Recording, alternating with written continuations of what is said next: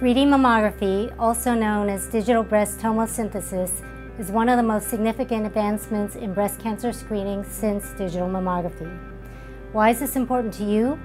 We feel it is important to share this information because all patients at Hackensack University Breast Wellness Center receive 3D screening mammograms.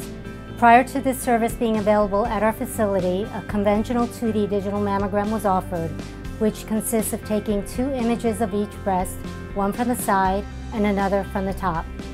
Images were taken by compressing the breast between 2 plates.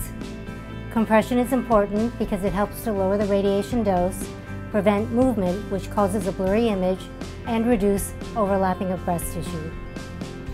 Our 3D mammograms use the same low-dose X-rays and compression.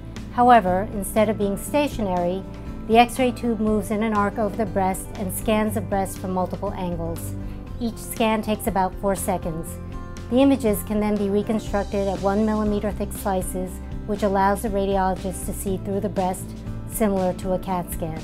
There are 2 major advantages of 3D mammography over 2D mammography. First, there is improved cancer detection.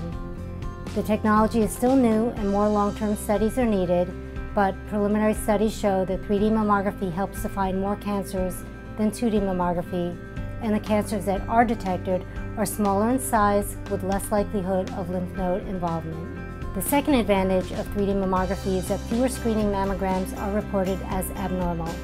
This is referred to as a recall or callback rate. Many abnormalities that are reported are merely due to overlapping breast tissue.